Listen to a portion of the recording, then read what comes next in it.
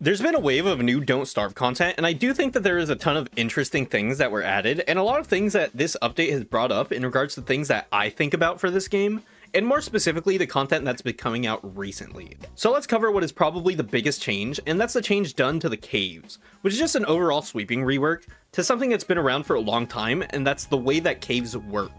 So prior to this update, there was a big desync between the surface and the caves in the way that the borders work, in that you and other things weren't able to fly over gaps, which includes things like bats, ghosts, the light bugs, you know, things like that. Which meant that the quote-unquote void in the caves essentially acted as walls that you couldn't traverse through normal means. Now with this update, they changed that. So now if you fall into the void, you fall in as similar to how the ocean works on the surface.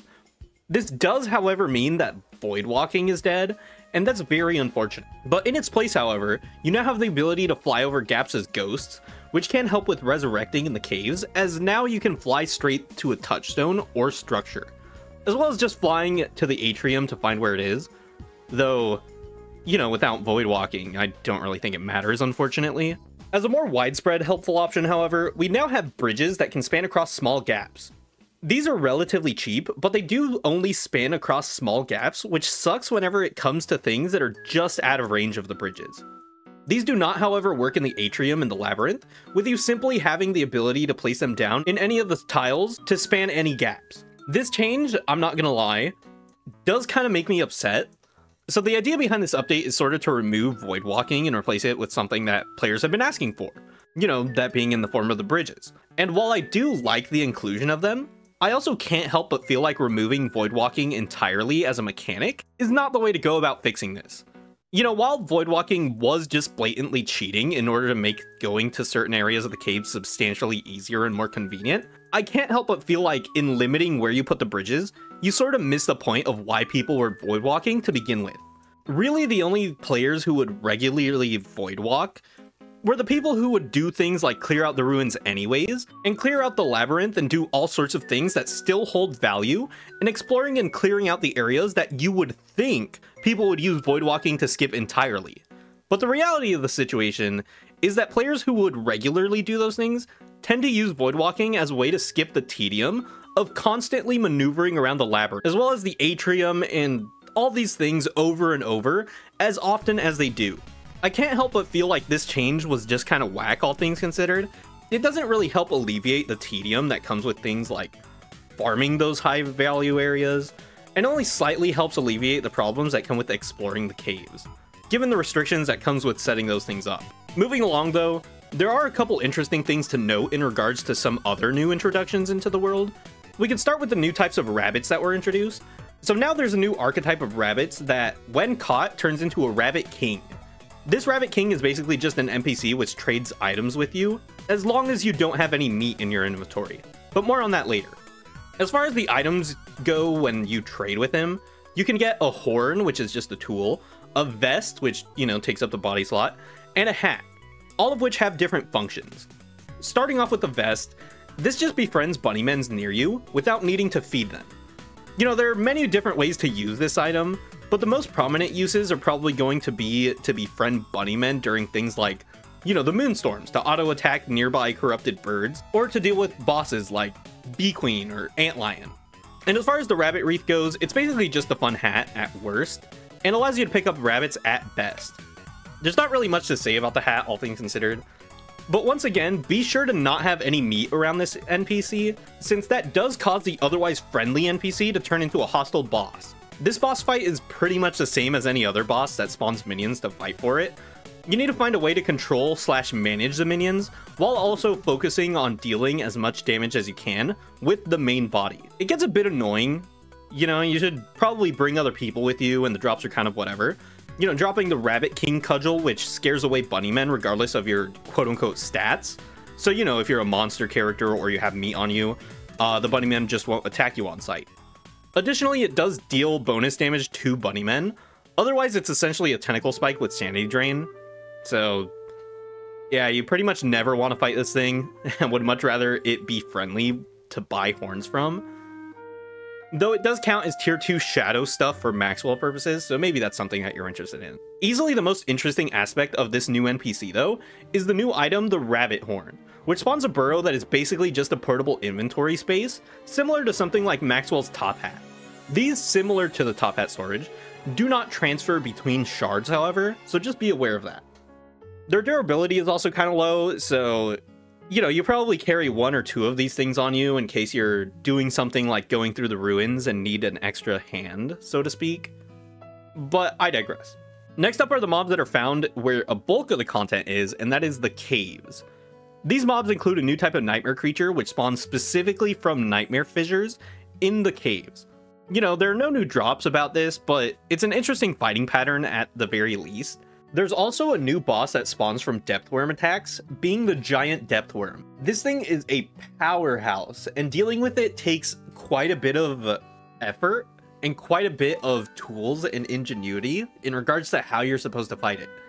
So ideally you're supposed to feed this thing and then hit it. So if you give it something like, I don't know, pick a light bulb and then drop it on the floor and start leaving a trail behind you, then eventually it does do an eating animation, and that's supposed to be your window to fight the actual thing. Though I will say, this is a problem. Like, the giant depth worm has an issue where if you're fighting in a group, or if you're just like doing something like clearing the ruins within a group, and you get hit with a depth worm attack that just happens to have one of these, each person has their own chance of spawning that depth worm, which means if you're traveling in a group clearing something like the ruins, you're gonna get jumped by like 3 of these bosses, which is really funny, don't get me wrong. But also, I can see being an actual problem and being incredibly annoying. I think this is definitely something that Clay should address. I think it's kind of ridiculous, if I'm being honest. But on the other hand, the drops are really good, and it is funny to get jumped by 3 of them. I don't know, I'm a little bit torn on this. I think, as far as the health of the game goes, it's probably a good idea to just, like, tone it down a little bit in regards to how often these things spawn and whether or not they can spawn on groups of people. In regards to, like, each person gets their own individual one. But, I've been talking about this random boss enough, I think. After this is all post-Rift content. So you do have to kill Fuelweaver in order to have access to the following content. Starting off with the Icker, this drops from the ceiling to attack the player, and they only drop Nightmare Fuel, though that's not the main appeal to them. Ickers, when attacked, lose bits of themselves, and you can choose to use the empty pearl bottles to pick up their Icker goop. This goop can be used to either drastically slow down enemies by throwing at them, or alternatively, you can use it to make another new item called the Icker Preserve Jar. This item just stores items in it, and if it has freshness, then it simply doesn't lose any freshness. I'm not gonna lie, I can't really find a overly, practical use for this. It's like slightly more convenient to get items out of than bundling wrap, and it displays the items in it, so it's fine for like decorations. It basically turns the otherwise bundled food that might help you during a fight, such as Volt Goat Jelly and things like that, into something that you could store with all of the tools that you have to go fight a boss. Its added convenience also isn't terrible, but, it's realistically, you could probably just use the bundling wrap, if I'm being honest. There is an interesting interaction with things like sunfish and ice creams, however, where you can store them in it, and the Icker Preserve Jar basically just lets them function as a worse, skilled furnace, or I guess the most comparable thing for freezing is the crystallizer.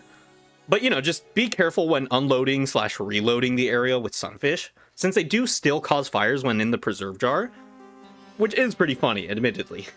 There's also a new member of the Shadow Not-So trio, named the Rictus.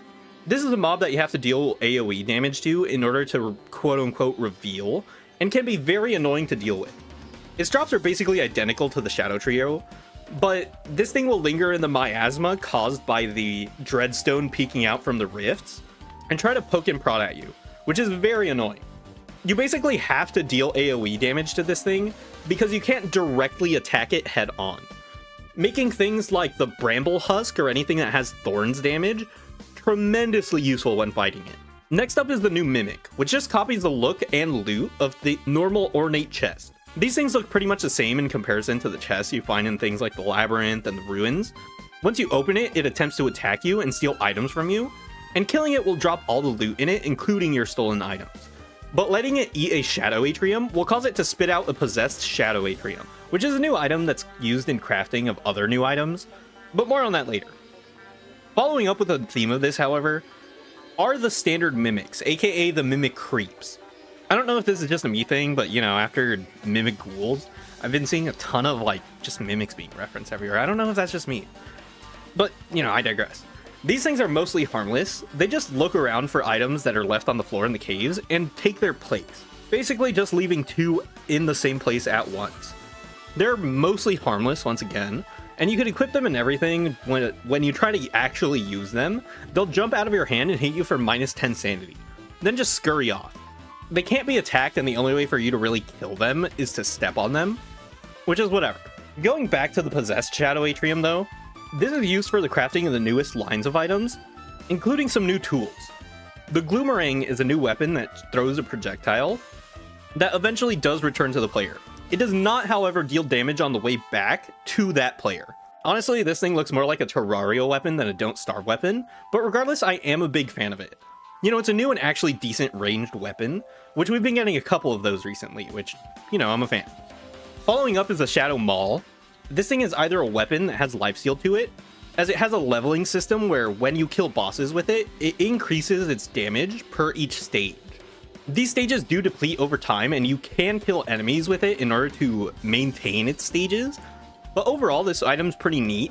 Or alternatively, you could use it as an axe because, you know, it is still an axe, which is pretty epic. I'm kind of torn on this item for the most part. I feel like it being reliant on killing bosses and having to manage both its durability and its quote-unquote strength meter as an invisible stat makes it kind of annoying to use as a consistent weapon, especially considering it doesn't cross the 50 damage threshold at the base level. Though its lifesteal isn't anything to scoff at, with it being slightly higher lifesteal rate than a Bat, making it a pretty solid option for Wormwoods.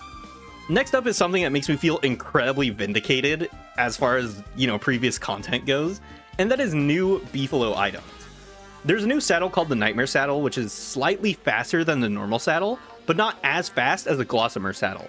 Additionally, it provides an additional 18 planar damage to Beefalo, making it strictly better than the War Saddle, barring damage modifiers like Worley's Food.